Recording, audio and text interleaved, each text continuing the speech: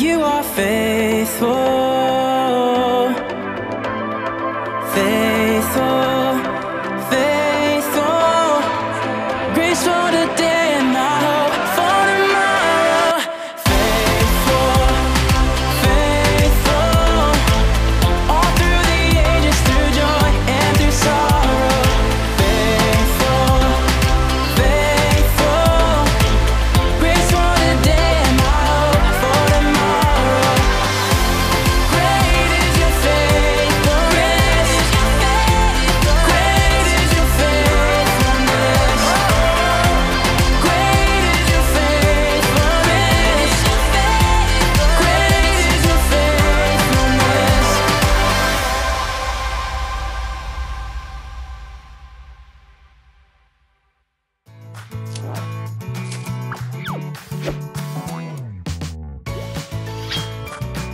The Faithful Hall of Fame, Moses.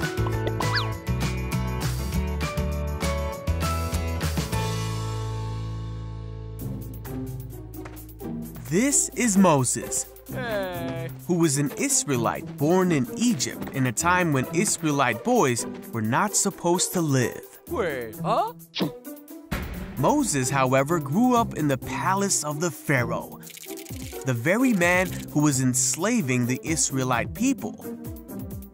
When Moses grew up, he made a big mistake. Uh-oh. So Moses ran away from Egypt Wow! to the land of Midian.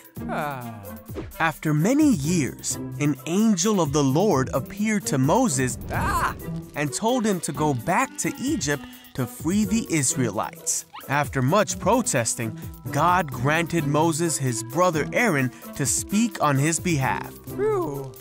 So Moses went to Egypt. Here, move there. And on his way there, he met Aaron, who was ready to do whatever God wanted him to do. The Israelites were slaves to the Egyptians, but God had a special plan for Moses. Hey, everyone, huh?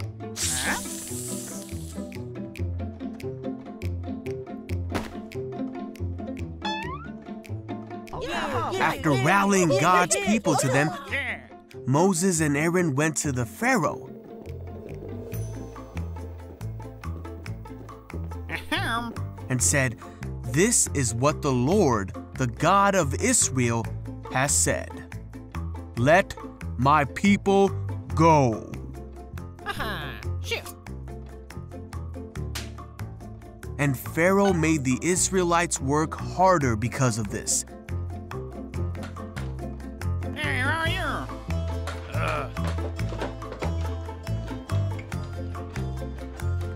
Huh?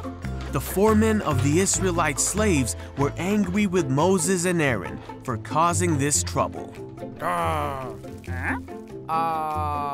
So Moses cried out to God and asked why this was happening. But God said, "You will see what I will do. I am the Lord. I will deliver you from slavery." Wow, okay.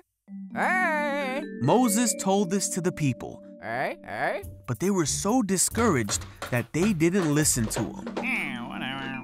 God told Moses to go to Pharaoh and to do exactly as he said. So Moses and Aaron went to the Pharaoh.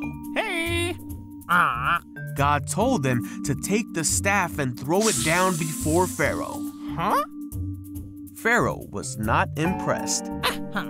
He called his wise men and sorcerers, and they did the same thing. Hooga, hooga. But Aaron's staff swallowed up the sorcerer's staff. Yet Pharaoh's heart was hardened, and he would not listen to them. Shoot. Just as God had said. Then the Lord said to Moses, "Go to the banks of the Nile River and meet Pharaoh." Hey, Pharaoh. Oh, man. Moses and Aaron did just as God had said. Oh. But again, Pharaoh's magicians did the same miracle, and Pharaoh refused to let God's people go. So God sent 9 more plagues to Egypt to show his power.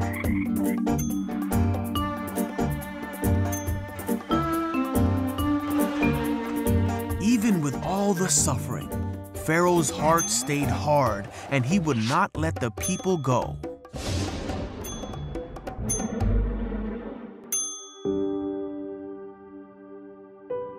On the night of the last plague, Pharaoh woke up and heard a great cry in Egypt.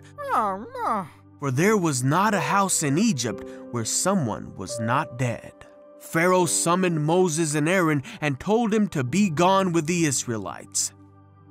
So the Israelites left Egypt immediately and made their way to the Promised Land, taking with them many riches from Egypt, and they took Joseph's bones as they had promised him many years before.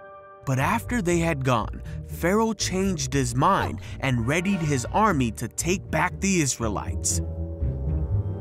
When the Israelites saw Pharaoh and his armies come, they were terrified. But God made a way for them.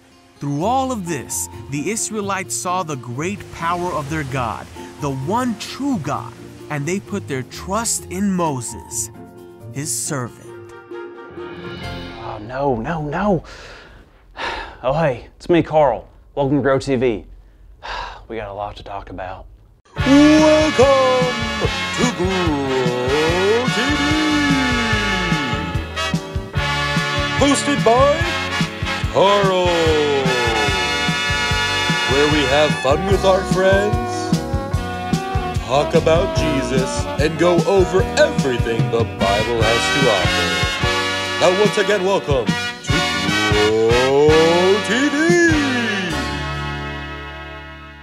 Hey, y'all. I gotta be honest. I'm not super prepared this week. I've got a lot on my mind. I tell you what, I read some of Moses' stories this week and there's some crazy stuff happening in there. I mean, Moses said yes to God's plan for him. Then he went to Egypt and was like, hey, Pharaoh, let my people go. And Pharaoh's like, no way. Moses is like, what? And things totally changed after that. Things changed so much, it got me scared. That's why I'm prepping. Because I read about the 9 plagues that went over Egypt, and to call me Frank, even though I'm Carl, I got scared.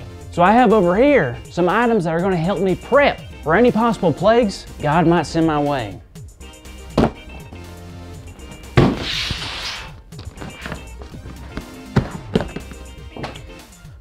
This is a Yeti mask. Know what Yetis are good at? Finding beef jerky. Why? I don't know. They were made for it. So if I'm ever hungry, I put this on, I'll probably find some beef jerky.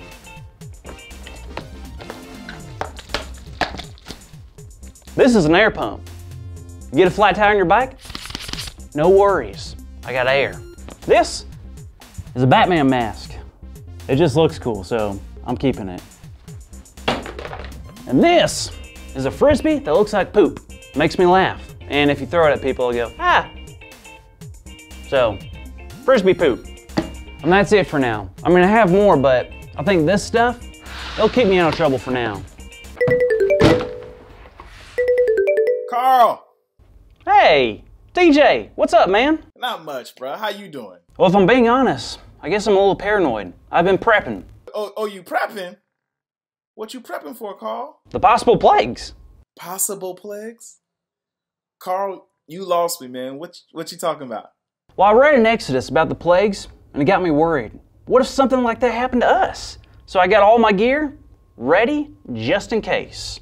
I guess I can see where you're coming from. What about the story has you so worked up? Let's start there. Well, let's look at it. Pharaoh was refusing to let the Israelites go, even though Moses told him that God had sent him, and even though Moses turned his staff into a snake. Pharaoh still didn't listen to Moses. Exactly. And then the plague started. So the first plague was the river that turned into blood. That's gross. If I were Pharaoh, I would have let the Israelites go right there. Ugh. I'm with you, man. Because right after that came the frogs. Imagine frogs in your street, in your house, and in your bed. I know, it's terrible. After that came the plague of lice, then the plague of flies. Yuck. Then the next plague was a plague that made all the livestock sick. Poor animals. Yep, and then the next one was, I don't like this one, the plague of boils. I don't even know what that is, but it scares me. Boils are like skin infections that cover your whole body and are extremely painful. Ouch! That had to have hurt. Want to talk about hurt? How about the next plague?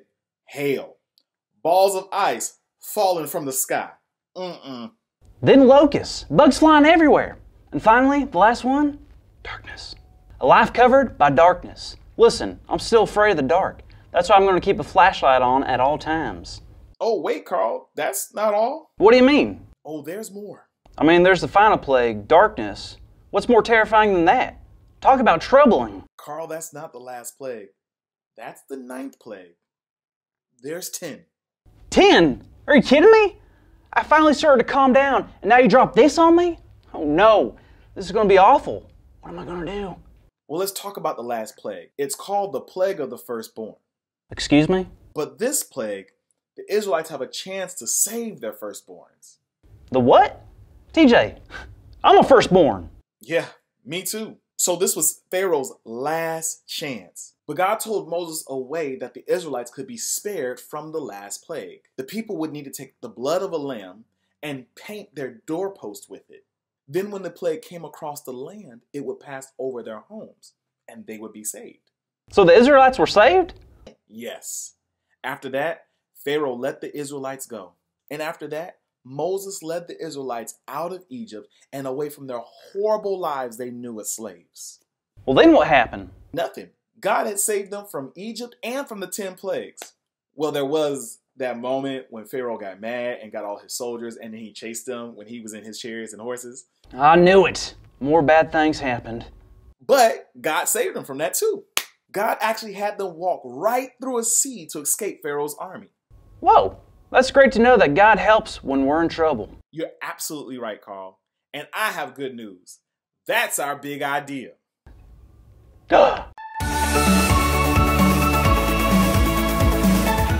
So today's big idea is God helps us when we're in trouble.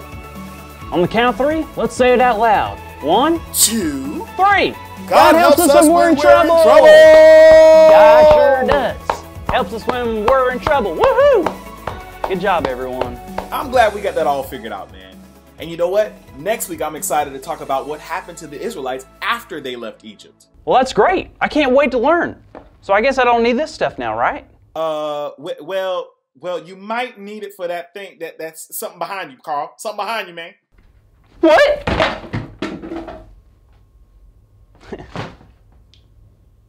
Gotcha. All right, kids. We'll see y'all next week. Thank you for watching, and tune in next week for a new episode of Bro TV.